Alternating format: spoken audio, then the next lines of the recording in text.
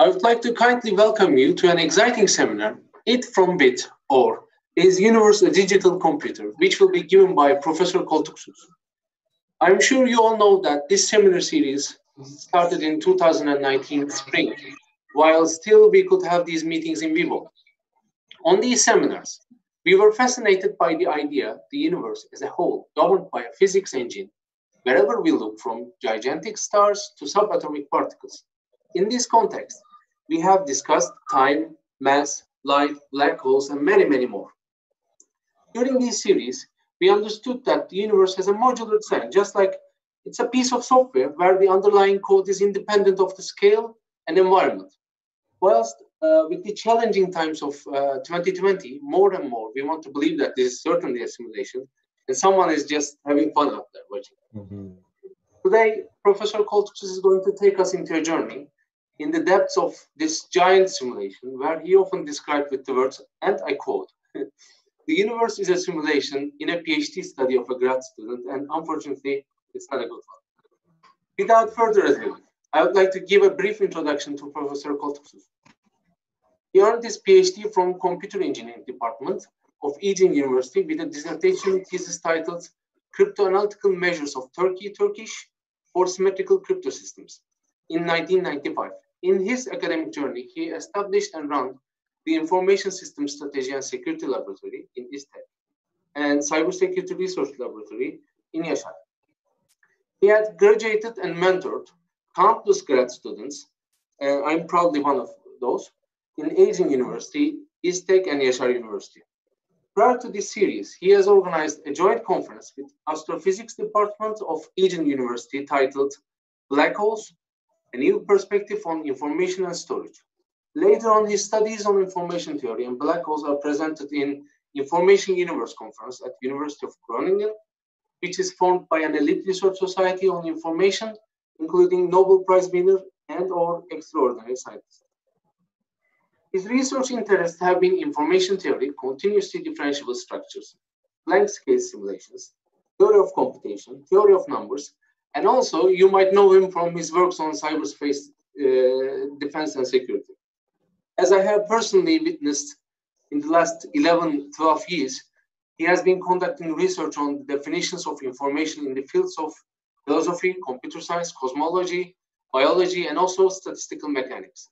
And today, we will enjoy a seminar built up over many years of experience. Professor Koltuksuz, floor is yours. Well, thank you so much for this nice presentation. And let me share the screen. And so, okay, hopefully you guys all been able to see the screen. That's what I'm seeing at the moment. And the title, as you've said, Chata, it's the it from bit. That's the phrase which we'll be talking about, or is universe a digital computer? So we'll be talking Professor about what kind of. Excuse me, I think we cannot see your screen for the moment. You don't see it? Okay, can anyone see the screen now, or we just see you, which is. Okay, let me. All right, wait a second. Share. Yeah. Now it's coming. Better now? Yeah, great. Okay. Sorry for the interrupt. Please continue. Okay, now. So, okay, so perhaps you're now guys seeing it? All right. So let me rephrase it. We'll be talking about if the universe is a digital computer or not, and probably by the end of the talk, we'll be talking or asking the questions whether that assumption is true or not. So here's the agenda. I'll start with a definition and a very, very short history about the computation. And we'll be talking about the computation as we know it today. So, and then we'll be talking about the limits of computation, which will actually take us to the deep questions that we'll be asking. So here's the small definition and a very short history so that we'll be understanding why we're talking all about that. Okay, by the Webster Dictionary, dictionary says computation is the act or action of computing, calculation. And actually this computing or having a computing machine is one of the biggest dreams of the mankind. And the pioneers actually started the 17th and 18th centuries Pascal, Euler, and Gauss, and later on in the 19th century, we have the Charles Babbage and his quite famous difference engine, analytical engine, right? You're seeing here, actually signed by him. But these guys are actually, these scientists were the pioneers. And as for the father of the computing machinery, we have two people here. One is Konrad Zuse, a German person, actually. Is very famous with this small book, Calculating Space, which can be downloaded through the internet. And I very much urge you to download and read it, because it's not just the, gives us the basic idea about how a computer can be done. Also, he gives us the basic ideas about what we're going to be discussing today, about whether the universe can be a computer or a giant calculating machine or something. So he's actually one of the founding fathers. And also, of course, Alan Turing here, during the Second World War, he was able to build a machine to crack German codes, the Enigma codes. So today we have the Turing machines named after him. Okay, so let's talk about the computation as we know it today, okay? First of all, we have the universal Turing machine named after Alan Turing, actually, in 1935. Today, it just gives us the basic foundations of the modern computers. And actually, it's very theoretical idea as to have one unlimited memory on a tape, okay, which is which contains the cells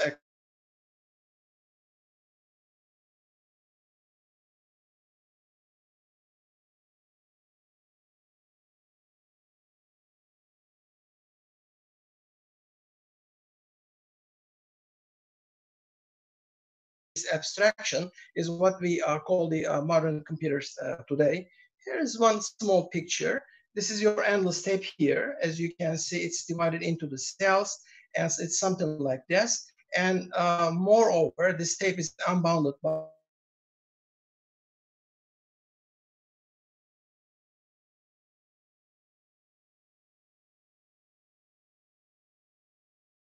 actually. And this tape is divided into the cells, something like this.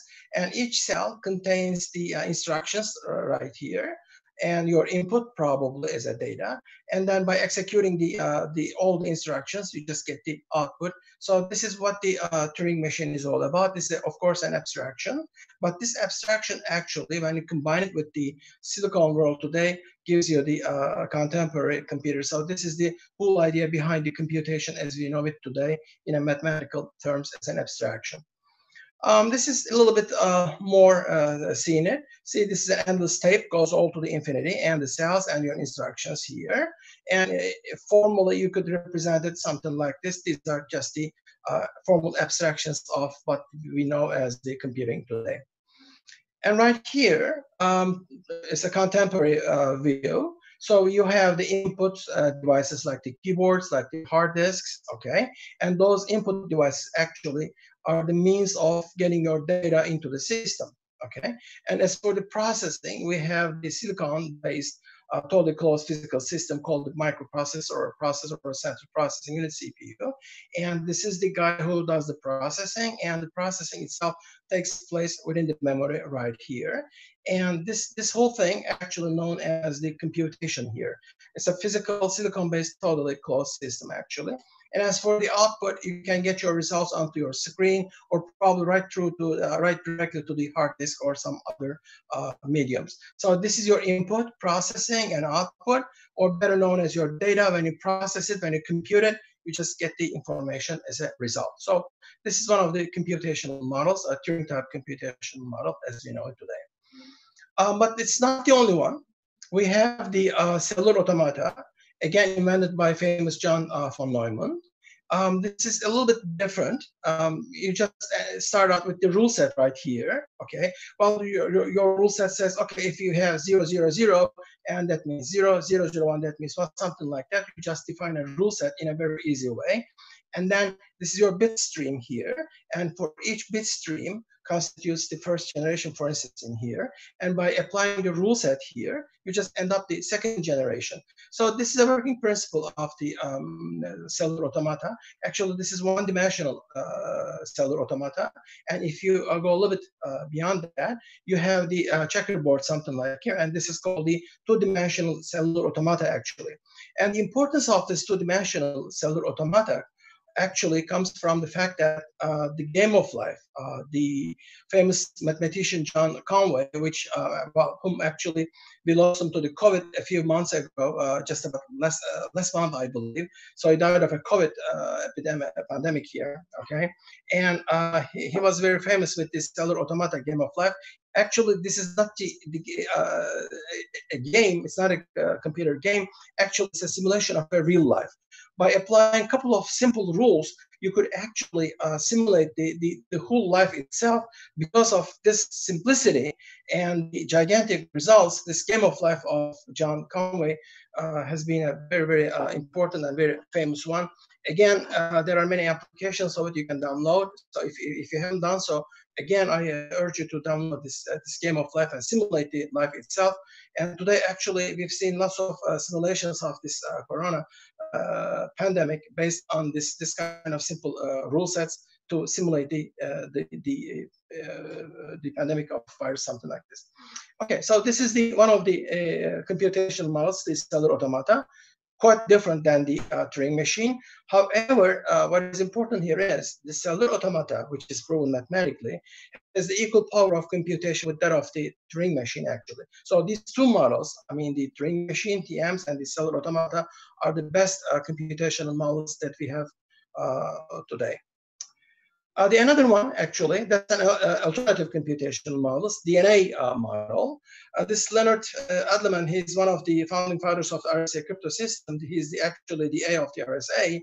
He's been working on it. And the important point here is, here's another publication here, just about 7 years ago. Some people were able to put the digital data into the DNA, and then they were able to recover it back with the 100% accuracy. Now that means that it is now possible to use the DNA as the storage medium, not as a processing medium, not as a processor, but as a storage medium. Yes, we have the means of using the DNA. Probably very soon, when we just crack the code of the molecular biology, we'll probably be able to simulate the brains so that we will be able to create the molecular computing that way. But we have a way to go for at least 100 years or so for this alternative DNA computing. Here's another one, the quantum computers. That's another alternative we've been talking about very much. And we have the different qubits right here, quantum processors, like the superconducting trapped ions, Rydberg atoms, and the silicon base. So the quantum computers are just probably around the corner, but we still have some problems on them. We haven't yet invented the fully programmable quantum computers, but we're working on it. So this is another alternative computational model as a computation. Right here, as you see, okay, this is the IBM System 153 qubit here, and this is the microelectronics here and the cooling units here. So if you examine this carefully, you probably find out what the quantum computers is all about at the moment. But again, this is still an alternative, a very powerful one at that, and we keep hoping that we're going to one day have a multi-programmable or multifunctional quantum computers, but that day has not come yet. Okay. Now, these are the computation as we know today. But then again, there are some limits to computation, actually. So that means that you cannot have a computer which is able to compute everything and anything with the speed of the light or something. So it's better for us if we know the limits of computation so that we'll just jump into the big questions right after it. Okay. But before jumping into that, let's remember a little bit constants and equations for which I'll be using it. So here's the Planck's constant. It's defined as the ratio constant between the energy of the photon and the electromagnetic wave frequency of the photon right here. So that energy is equals to the Planck constant, and the nu, that's the electromagnetic wave frequency, and that's the h, actually, 6.62 times 10 to the minus 34 joules second actually. And Heisenberg's principle of uncertainty, that's also important, okay? That's the position of the particle, and that's the momentum. And these two values, when you multiply them together, they cannot be smaller than the Dirac's constant here. And that's the Dirac's constant. Actually, it's known as the reduced Planck's constant, okay? So these constants, which I'll be using very frequently. So for that reason, I've just added this slide so that, you know, anytime we forget, we just come back to those slides, okay? And also Einstein's energy and mass equivalence. What that means is, now let's start with this Lorentz factor here. That's the stretch factor. That's also known as a stretch factor. That's gamma here, 1 over square root of 1 minus v squared over c squared. Okay, that's known as the Lorentz factor here.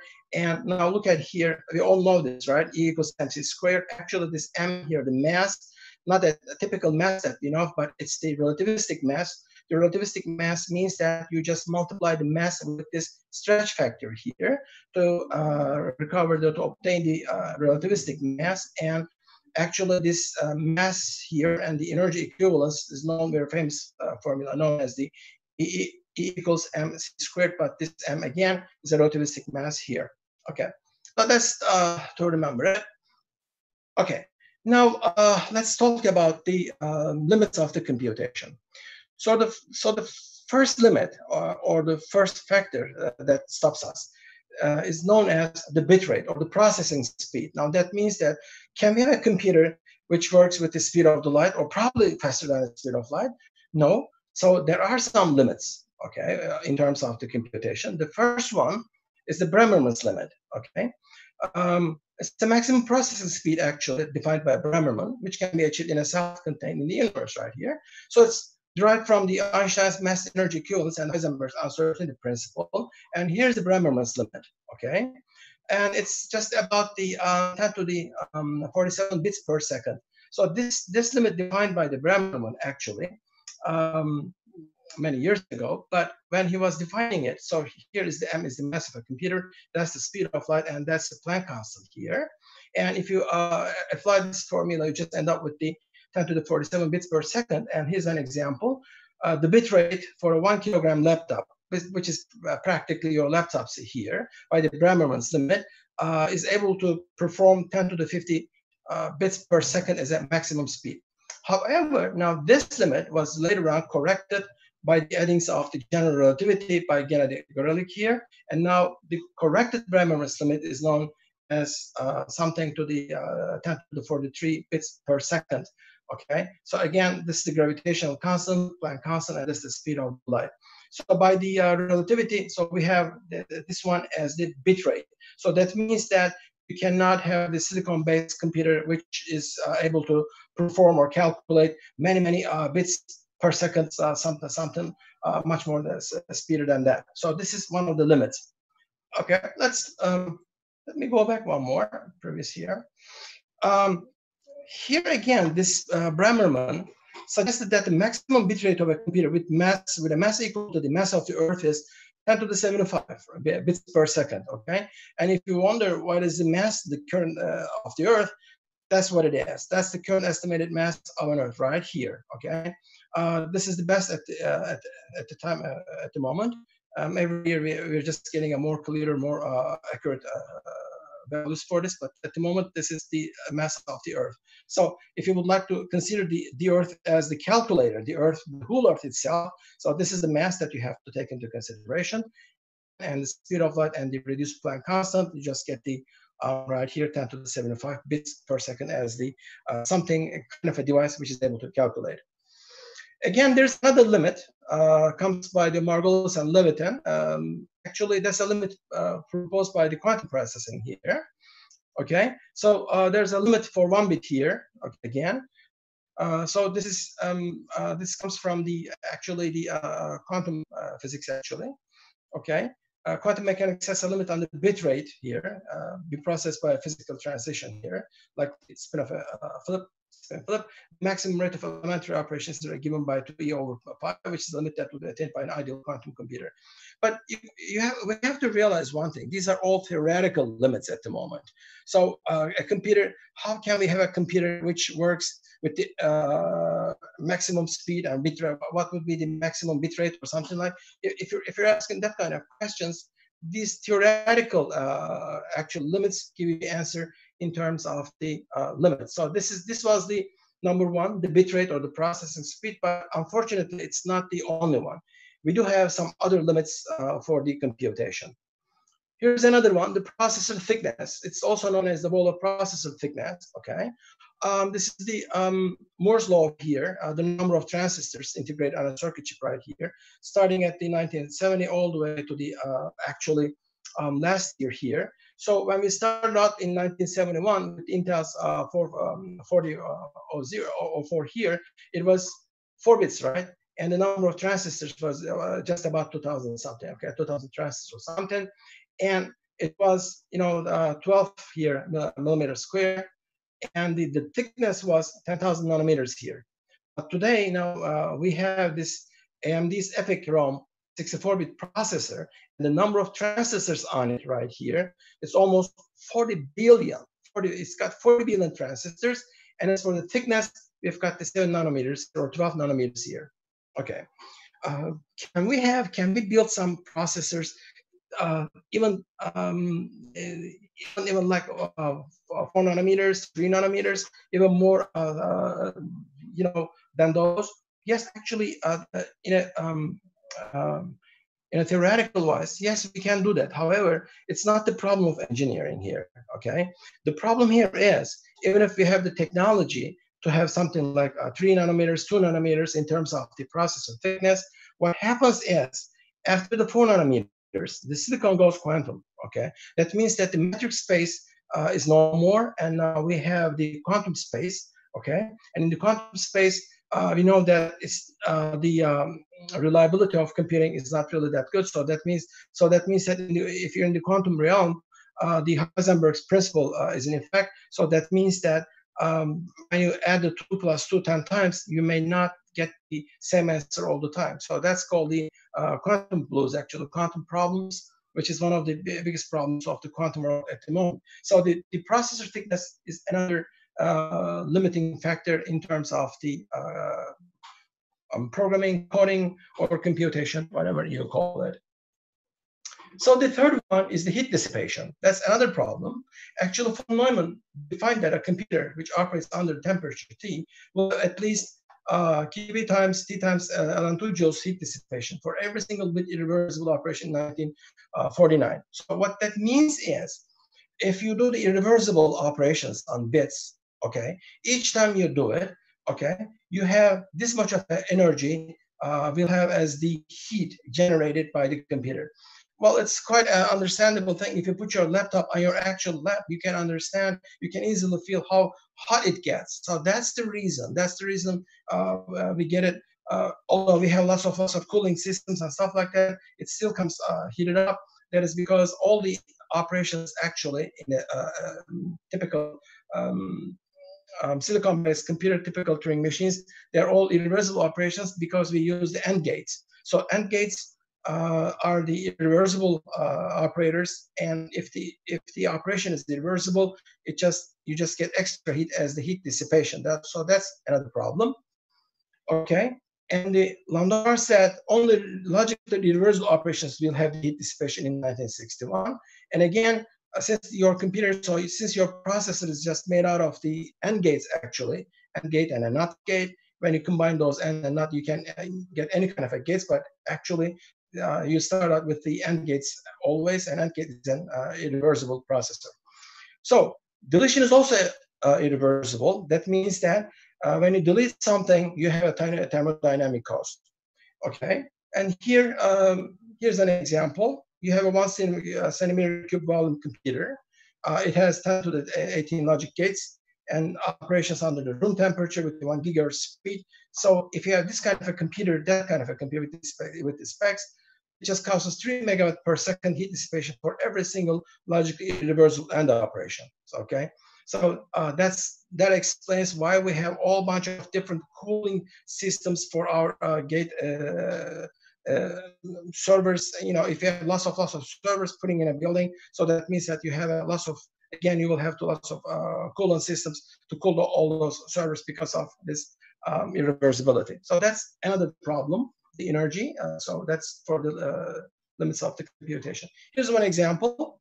You can see actually Intel's Core i7 here. It goes all the way up to the 70 degrees Celsius, you know, 70 and even more. Okay, this is without the cooling. So if you don't cool your processor, this is what you end up with. Okay. Again, this some Planck units. Let's remember the Planck units which I'm going to be using here. These are actually, the Planck length is a very small length. So 1.6 times 10 to the minus 35 meters here. And you can derive the Planck mass, time, charge, and Planck temperature right here. I'll be using the Planck length very much. So that's why I put it here, so that, you know, it just serves us to remember one more time. So the Planck length, named after Planck himself, okay, is a very small thing, 1.6, again, 1.6 times 10 to the minus 35 meters, okay? We'll be using that. All right. Here's another limit or bounds on information storage and erasure. That's black holes. That's another thing which we'll be talking about here. What's a black hole here? Okay, it's just a massive astrophysical object that is theorized to be created from the collapse of the neutron stars, or a tear in the fabric of a space-time, or a gravitational soliton. These are by the Bekenstein, actually, about 2 decades ago. And we know that the gravitation is so higher in the black holes, so even the light cannot escape. So that in turn means that whatever goes into the black hole cannot return, actually. Okay, so that's why we call them as the black holes. Okay, right. Here we go again. This time we'll be talking about, let me go one minute previous. Okay. What kind of bounds that the black holes can impose us, actually, in terms of the information storage? Here's the idea. Okay, this is actually, this is one of the magnificent ideas, actually. Okay, here's our black hole event horizon right here. And the idea is, okay, let's digitize this whole black hole by the triangulation, in that way. So each triangulation has got either the 1s or 0 in here. And the 1/4 of the each square, each triangle here is one Planck area here, a Planck length times Planck time, of course, here. Okay, and 4 smaller triangles constitute one big triangle here, which constitutes only 1 or 0 in there, and that is thing called as the Bekenstein number here, and also it's the 1 unit of entropy, or 1 unit of the information. Okay, so the entropy or the information content of the black hole is given by this formula here. That's the Boltzmann constant here, the speed of the light, and the gravitational constant, and this is the Dirac constant. Actually, now this the black hole entropy formula defines the limit as to how much information can you store in the whole universe. If this is one of the black holes, so we know that by examining the surface area of the event horizon, we can actually know how much information that we can store on that black hole, or how much information that this black hole is able to capable of erasing. Okay, that's another limit. So here's an example. Okay, consider this black hole with 1 centimeter in diameter. It has the capability of 10 to the 66 bits here, and this is roughly equals to the water entropy, or the information contained in this whole cube, which is on each side, it's 10 to the 10 over 6 kilometers. So, okay, and if you let this considered as the information maximum for the 1 centimeter cube memory. So this is how much information you can put in there. So that means that if you have a small memory, small hard disk, whatever you call it, with 1 centimeter cube memory, okay, whatever you just you can make it out. probably use a silicon or anything. So the maximum information that you can store in that, in terms of the thermodynamics here, this is the information, maximum information that you can put in there. And this is also another information, another graph here. That's the human chromosome in terms of the data gathering here, how much information that you can put in the human chromosome or the Library of Congress or internet. And so this is your limits in terms of the data storage here. Okay, so this information storage and erosion limit is also known as the Bekenstein bound here, right here. Okay, this is the Boltzmann actually constant, and the energy and the spherical size of the spherical system size, and the entropy and the others. So this is the limit of the information storage in terms of the limitations. Okay, now since now we know the limits of the computation, now we can start asking some kind of deep questions here. Okay, the one question is, can universe compute? Or is universe a gigantic computer? Or is there a deeper physical description of the world or of the universe based on information? Can you define the universe totally based on information? Is there any deeper physical descriptions? Or does the fabric of the universe on a Planck scale, nothing but a foam-like structure of information? Okay, you go deeper and deeper and deeper, so you end up with the probably kind of an information structure which looks like a foam, nothing but a foam, okay? Or like an array of servers creating a virtual cloud. Is this the only universe, or do we have parallel universes? A multiverse, nothing but an array of universes. So these are actually the deep questions, and let's try to understand, let's try to find out if we're gonna be able to answer at least some of them. Okay, here we go. So let's remember the information capacity of the universe. So the information capacity of the black hole was given by the Bekenstein and Hawking right here. And actually, the upper bound for the total number of bits of information that have been processed by all the matter in the universe is also 10 to the 120 here. Okay, these are for the remember. Now, the question is, okay, let's assume that the whole universe that we know of today becomes a black hole. Okay, since we know right here, go back. Since we know the information capacity of a black hole here, okay, we can understand, we can calculate, we can actually compute how much information that a black hole can deposit or erase, since we know this formula. Now we can ask this question. What if the whole universe becomes a black hole? Okay, so that means that you have the universal information, and that is measured by entropy in bits right here. And let's call it as the information universe here. Okay, this whole universe turns into the black hole, and in that case, this is the much of the information that you can store in this whole universe right here. Okay, so this information universe actually presents a cosmological limit to the length of the tape of a Turing machine. Remember, our abstract model of the Turing machine was just a tape unbounded by both sides. No, there is a limit for the Turing machine, okay? That means that your Turing machine does not go endlessly, because even if the whole universe turns into the information, this is the much of the information that you can store on that Turing tape. So that means that your Turing tape or your calculating environment, whatever you call it, is actually limited on practically every side. So this is also a limit of information processing. And this formula also means that any effective computation, that means that that computation should be ended by some time, and it should produce a result either yes or no. That's what we call as the effective computation. That effective computation should be done by a computer, must end within Planck time, okay? So these are the limitations. So if you turn out the whole universe, okay. Now, let's go back. And by the way, there's another solution right here about a decade ago by Egan and Lineweaver here. Okay, for the information universe, that was the answer that they come up with. Okay, they were able to point calculating as for the information universe about 3.1 times 10 to the 104 bits in terms of this information universe. This is the information, the whole universe as we know of at the moment. Okay, that's the topic of the our today's talk.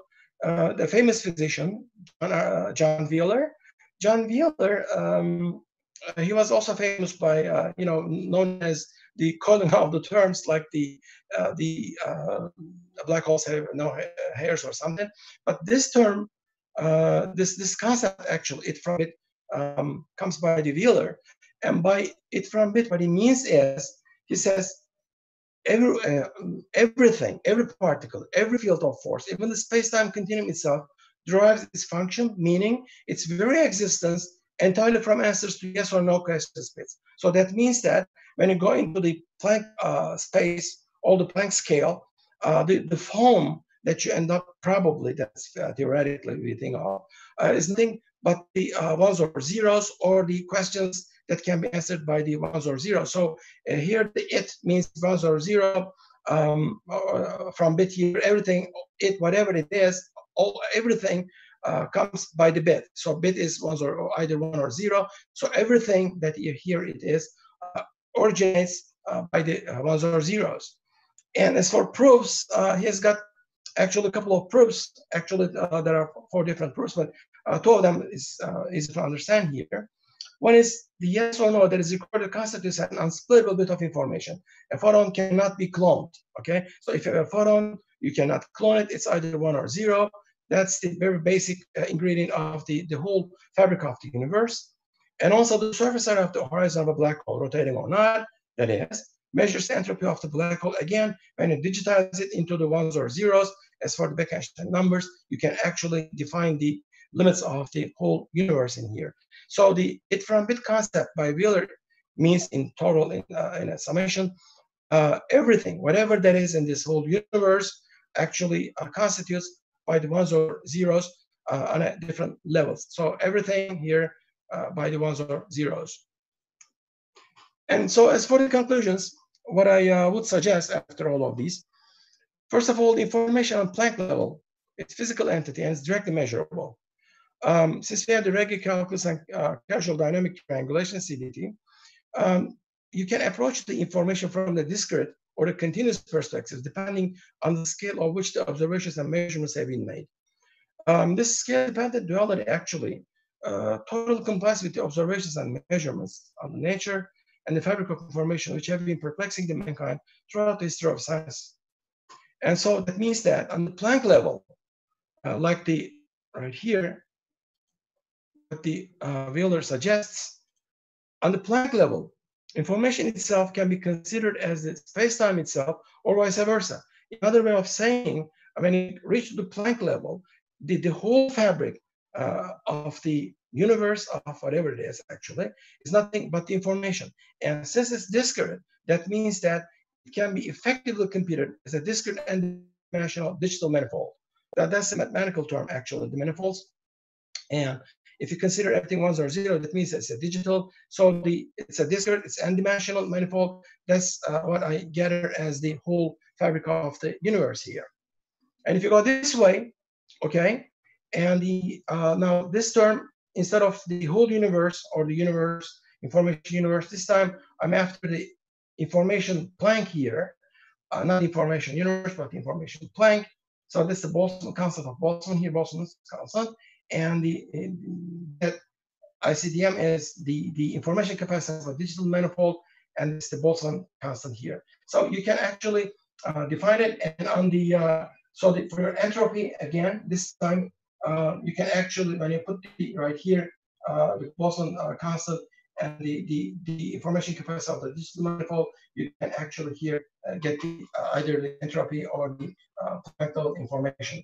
So in short, let's go back a little bit to all the questions, your questions here. Right here. Can universe compute, or is universe a gigantic computer? Well, first of all,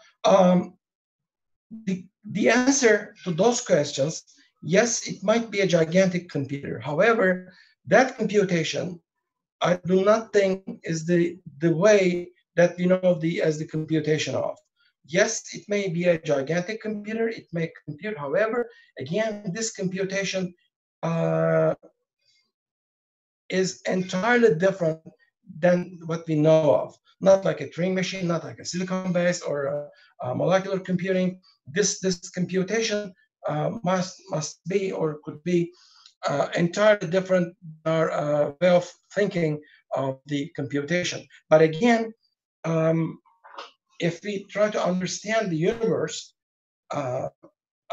based on information levels, then it'll be easier for us to simulate, it's going to be easier for us to compute it, because the discrete information is what we know of in a better way. Again, my idea about, well, the philosophical answer to those questions, actually, whether it's a big gigantic computer or whether it can compute or not, actually, yes, again, not the way we understand how it does, though. But other than that, this is another question here. Like an array of servers creating a virtual cloud, do we have the parallel universes, multiverses, nothing but an array of universes? That's another issue altogether. And right here, there's another problem, which is, I haven't put it here yet. Are we living in a big simulation environment? If yes, if the answer would be yes, then the next question will be, then who else governing that simulation? Whom or who? So that's altogether different issues. But before answering whether this everything that we know of is a big gigantic simulation or not, the whole universe is actually a computing environment. But as I said, altogether different way of computation. Now let's go back to the very last one. So probably I've enough my time here. I would like to try to answer if your questions, if you've got any. So let me return the control to our host here, to Dr. Yücel, and I'll try to answer your questions if I may. Thank you. Thank you very much, Professor Koltuksuz. Now we would like to take questions, and you can text them in the chat, or you can directly unmute your microphone and ask them, however you like. But can I start with one question by taking the advantage of being the host? Thank you very much again. And I would like to ask about Bremerman limits. Now, it's not like a limit like Moore's law, but it's it also have bits per second like a communication, or and it is comparable to speed of light. Can you elaborate it on Bremerman limits a little bit more? Okay, let me open it up here. Okay, that's what it is, right? Yes. Okay. And here actually, let me put it a whole screen here. Okay. Well, first of all, this is as its original proposed. It didn't have any relativity compatibility, but here it's much like a bit rate in terms of the speed of the light, and combined or coupled with the mass of the computing device in here. Okay, and actually, it's one of the limits in terms of the bit rate, the processing speed. But then again, like when you see the bits per second, it's like the communication medium, how much information that I can transfer from one side onto the another one. And in that case, we have the Shannon's information measurements and everything. But in here, you have to understand, this is not the propagation rate. This is the rate of which your processor does the processing in terms of the bits per second. You're not transferring any bits in here, but this time consider all you have. You've got a whole bunch of AND gates and everything, and you're processing your bits through the AND gates in a given amount of time. So this is what the Bremerman's limit. This is what he proposes. But actually, you have to get into the general relativity correction in here, and it's not much different, 10 to the 47, 10 to the 43 here.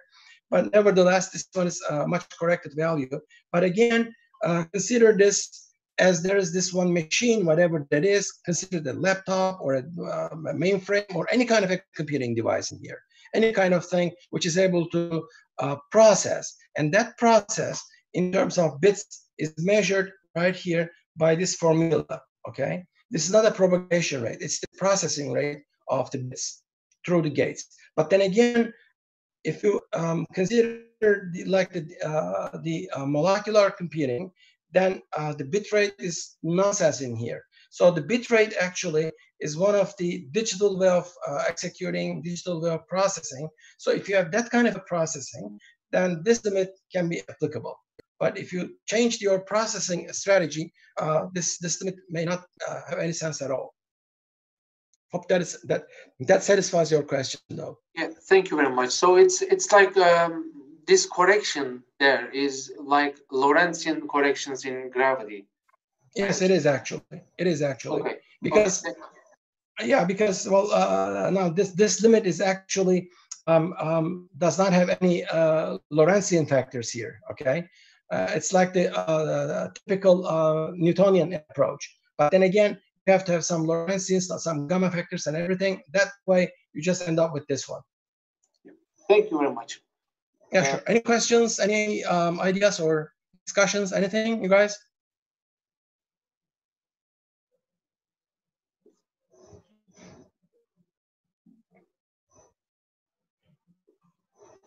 If not, I have another one. But you know, I have to let others ask first. Okay. Okay. Still waiting.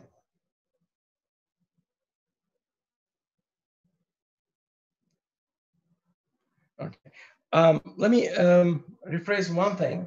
That's about the Moore's law here. Actually, the Moore's law dead. It has been dead for more than a decade here. Okay, but we still try to understand or try to measure the number of transistors. This time, not per the cost of it, but this time number of transistors against the thickness here. Okay, so for that, the Moore's law is a bit now different.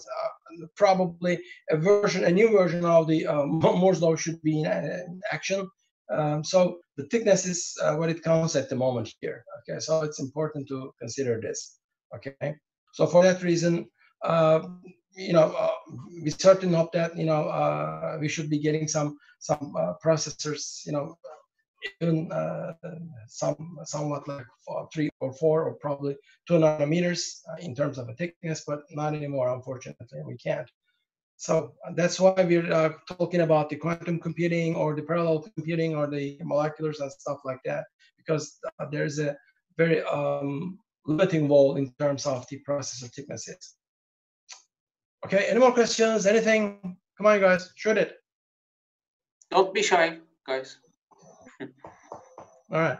Probably there are too many equations here, and probably it's hard to memorize all of those the equations and everything. So probably, if you, so far as I understand, this will be broadcasted in YouTube as well. If you see it later on, if you watch it one more time, you'll probably appreciate all the formulas and everything, and then you probably end up with the questions. And even if you don't have one, if you think about it, and I'm pretty sure that you're going to get some more and more deeper questions than I've proposed actually. And because asking the questions is a lot important than answering them. So luck on that. Okay. So. Okay, then thank you very much for this precious information that you give us, Professor Koltuksuz. And thank you all for joining us. So if there are no more questions, I would like to conclude this seminar, if you allow me to.